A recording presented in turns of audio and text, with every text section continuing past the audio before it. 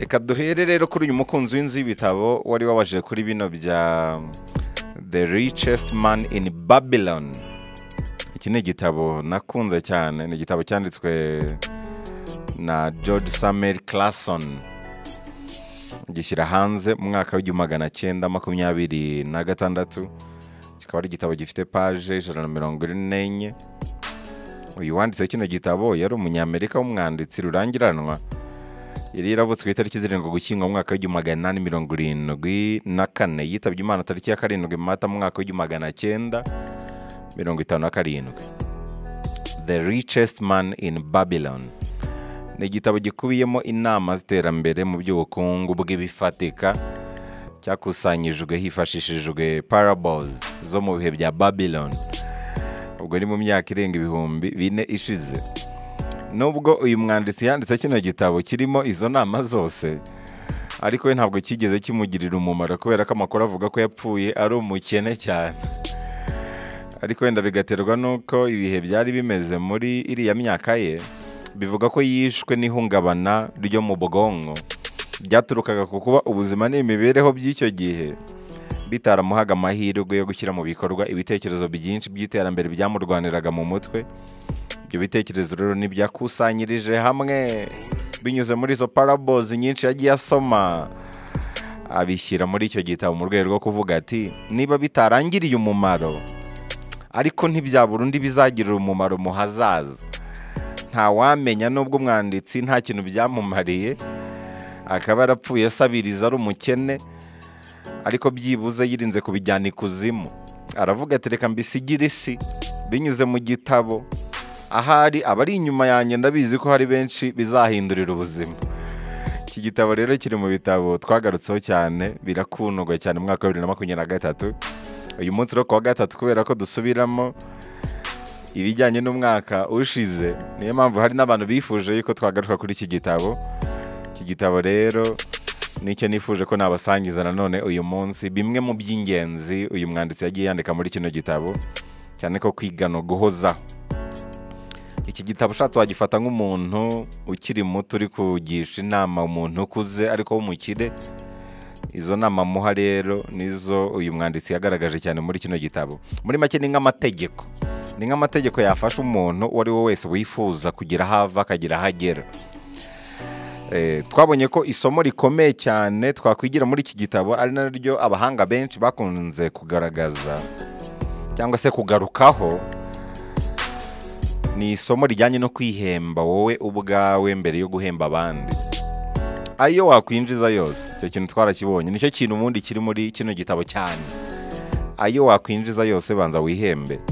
Niba winjije 10,000, banza wihembe 1,000 wowe ubwawe.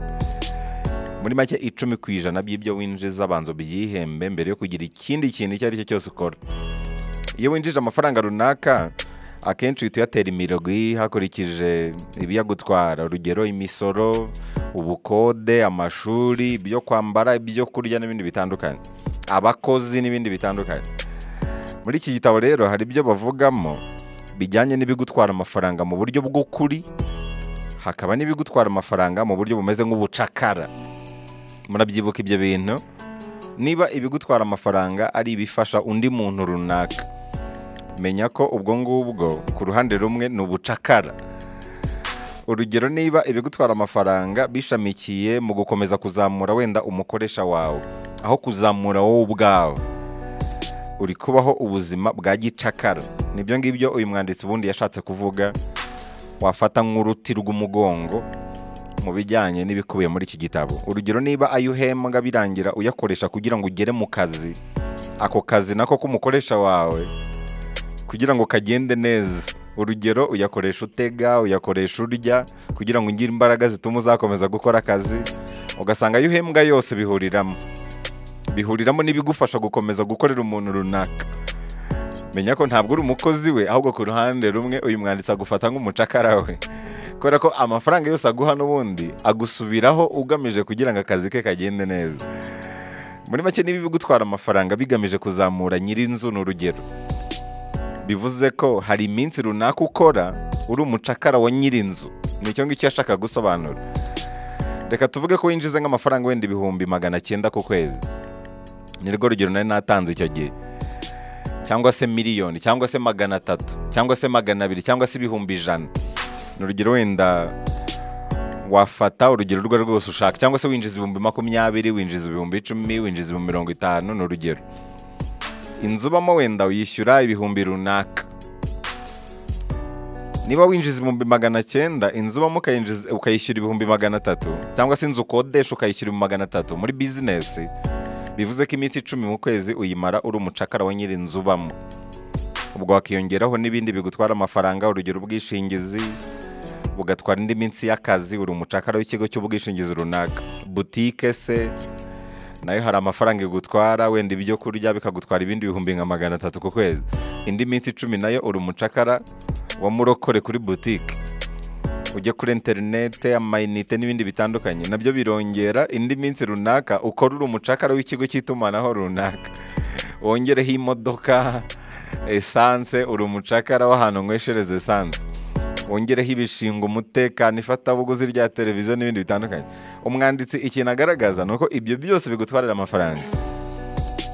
Iyo uri ku kazi uba uri kubikorera, uba uri umucakara wabyo, ntabwo uba uri kwikorera wowe ubwawe, ahubwo uba uri gukorera ibyo byose bigutwarira amafaranga ku kwezi. Muri make akazi ukora ntabwo ari wowe uri kwikorera, ahubwo uri umucakara w'abaguha fagitire nyuma yo guhembwa. Niyo mpamvu muri iki gitabo isomo rya mbere ryanagarutsweho cyane muri iki gitabo The Richest Man in Babylon, nuko ukimara guhembwa ibyo bihumbi wenda 10, 20, 100, 200, 500, 900, miliyoni 2, 3, fata 10% byayo. Niba ari ibihumbi 900, ubwo 10% by'ibihumbi 900 ni ibihumbi 90. Ubanza ubyihembe, byishoreho mbere yo kugira undi muntu uwo ari wese uhemba. Urugero zigama ayo mafaranga, wenda ushaka igishoro cyo kuzikorera, ubu umucakara wawe ku giti cyawe kuruta ko waba umucakara w'undi muntu uwo ari we wese. Ubikwe ko ifaranga rizigamwe riba rirutakore cyane ifaranga ryinjijwe, kandi ifaranga rizigamwe riba rimeze nk'abasirikari bakurwanirira mu bihe biri imbere. Mu gihe ifaranga ritakaye cyangwa se risohotse, rimeze nko kwica umusirikari warushinzwe kukurinda mu bihe biri imbere, ahubwo ugatoza umusirikari uzagutera mu bihe biri imbere. Kwihemba rero, kwishoramo, kuba umucakara wawe ku giti cyawe kurusha uko waba umucakara w'undi muntu uwo ari we wese, niryo somo ubundi rikomeye cyane riri mu gitabo cyitwa The Richest Man in Babylon. Uretse ko ibyo kwihemba 10% byayo winjiza ukayagira nk'igishoro, ni ibintu bishobora kugutwara igihe ngo ukabye inzozi z'ibyo ushaka. Binabaye byiza wazamura iyo percentage ukajya wihemba 20%, 30%, 50%, gutyo gutyo. Hanyuma isomo rya kabiri riri muri The Richest Man in Babylon ni rivuga ngo jya ushyira mu bikorwa. Muri make, niba umaze kubona yuko hari ibintu byinshi bituma uhinduka umucakara, none ibyo bintu ukaba ushaka wenda kugira ikintu bikoraho cyangwa se kugira ikintu bihinduraho, hita ushyira mu bikorwa ako kanya. Kubera ko hano bagaragaza ko umunyamahirwe nushyira mu bikorwa, kuko ushyira mu bikorwa niwe urema amahirwe. Amahirwe ntabwo yizana, ahubwo aremwa n'abashyira mu bikorwa. Guhora wimurira ejo ibyo wagafatiye umwanzuro ugatangira kubikora none, akenshi birangira wicuza. Amahirwe rero ahunga wa wundi uhora yimura ibintu, mu gihe uriya ushyira mu bikorwa amahirwe amukurikira cyane. Amahirwe aramukurikira. Uriya wimura n'uriya ushyira mu bikorwa bose bahura n'amahirwe angana. Ikibatandukanye ni umubare w'amahirwe uriya ushyira mu bikorwa abasha kugerageza. Uriya uhora wimura ibintu udafata icyemezo, yabona uriya ufata icyemezo atera imbere agatangira kuvuga ko ari umunyamahirwe kumurusha, aba yibeshya cyane. Ikintu yamurushije ni ukugerageza no gushyira mu bikorwa. Buri mahirwe yose amwitambika we ayashyira mu bikorwa. Niba rero ushaka kwitwa umunyamahirwe, icyo usabwa ni ukujya ushyira mu bikorwa mu buryo bumwe cyangwa ubundi. Hanyuma irindi somo naryo ryiza twakwigira muri iki gitabo, akira gusa inama z'abantu bari mu bintu wifuza kuba umutsinzimo. Niba ari ubucuruzi ugiyemo, ntukajye kugisha inama umuganga, jya kugisha inama umucuruzi. Akira gusa inama z'abantu b'inararibonye mu byo ufata nk'inzozi zawe. Iri rero naryo ni irindi somo ryunganira ririya rya mbere. Muri make, icyita rusange ni ririya somo rya mbere. hanyuma mu gihe urekeyeho kuba umucakara w'umuntu wari we wese, aya masomo yandi ndi gukurikizaho nagenda akunganira gushyira mu bikorwa, gukura inama ku bantu b'inzobere gusa. Ikindi, ntukifuza umushahara runaka mu gihe runaka, ahubwo buri gihe hora utekereza kwinjiza binyuze mu kwikorera business yawe ubwawe. Ni bya bindi bavuga ko umugore n'abana bawe batazaragwa akazi kawe, ahubwo birashoboka ko baragwa business yawe. Iyo ukorera umuntu uba uri umucakara we, nk'uko muri kino gitabo babishimangira. Nicyo kintu bashimangira cyane. Iyo wikorera uba wibohoye icyo nakwita nk'ubwo bucakara. Akaba rero ari bimwe mu byo twazirikana muri iki gitabo cya The Richest Man in Babylon. Ubaka system ituma winjiza mu buryo buhoraho, aho gutegereza ingano y'amafaranga runaka mu gihe runaka. Muri make, rekeraho gukorera umushahara, kubera ko umushahara kugira umucakara, ahubwo winjiza mu buryo buhoraho. Muri kino gitabo ugiye kugenekereza wenda ikintu baba bashaka kuvuga, ushatse wajya winjiza buri munsi. Ayo winjiza ukayabara buri munsi, nk'uko umucuruzi bigenda. Umucuruzi abara nyine ayo yinjije uwo munsi, yacuruje angahe. Nibyo rero bashaka kugaragaza. Iyo wubatse system, biba bimeze nko kwiga gutwara igare. Iyo wamenye kurinyonga, nubwo hashira imyaka runaka utarinyonga, iyo urisubiyemo urongera rwose ukaritwara. Umuntu wubatse system rero, niyo wamwambura ibyo atunze byose, ukamushyira ahantu runaka atazi, bimusaba igihe gito gusa akongera akaba yagarutse kuri rwa rwego yahoze ariho. Niyo mpamvu rero kwikorera ari ikintu gikomeye. Kwikora ni ikintu gikomeye cyane. Niba ukunda abana bawe, ukaba ukunda umuryango wawe, shaka uburyo wakora business yawe kurusha uko wakorera abantu. Niba we n'umuryango wawe mu macumbi y'akazi, twarabibonye, umunsi uzapfa, mbere yuko bagushyingura bosi wawe azaba yamaze gushaka ugusimbura. Ikindi nanone, muri ayo macumbi mubamo, na mbere yuko ushyingurwa bazaba bamaze gushyiramo abandi bantu. Hari undi mukozi uzaba wamaze kubukinga iyo nzu bagucumbikiyemo. Mbere yuko ushyingurwa birashoboka ko abana bawe n'umufasha wawe bazaba rwose bamaze guhabwa integuza yo kuba bari gushakisha ahandi hantu bashobora kwerekeza, kuko mwari mucumbikiwe. Hari umusimbura wawe rero. Hanyuma ariko iyo ufite business yawe, umuryango wawe uragwa iyo business.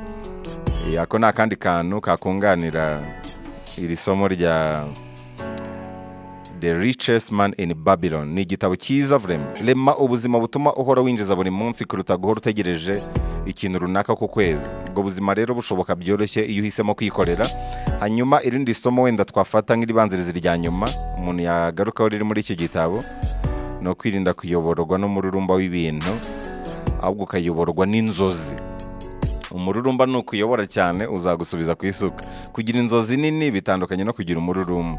Iyo umururumba ari wo uyobora ibyemezo ufata, akenshi birangira umururumba w'ibintu kuyoboye mu gufata ibyemezo bigushyira mu kaga kurushaho, aho kukuzamura, ahubwo bikakuyobora kukuba n'ibyo wari umaze kubaka byose bishobora kurindimuka. Muri make, shaka amafaranga, ikorere, ariko wirinde kubizanamo umururumba w'ibintu cyane, kubera ko iyo hajemo umururumba w'ibintu cyane bitangira no kuganisha ku gukora ibidakorwa, ejo ukisanga amageragere cyangwa se mu bindi bibazo.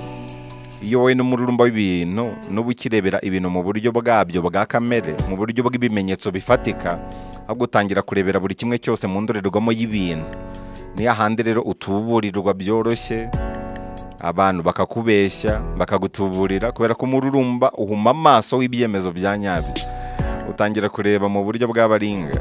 Byose biterwa no gushaka gukira vuba vuba, cyane ko umururumba w'ibintu nta handi uganisha uretse kugera ku cyifuzo cyo gukira mu nzira ya bugufi. Kandi burya inzira ya bugufi nta handi kuganisha hatari mu irimbukiro.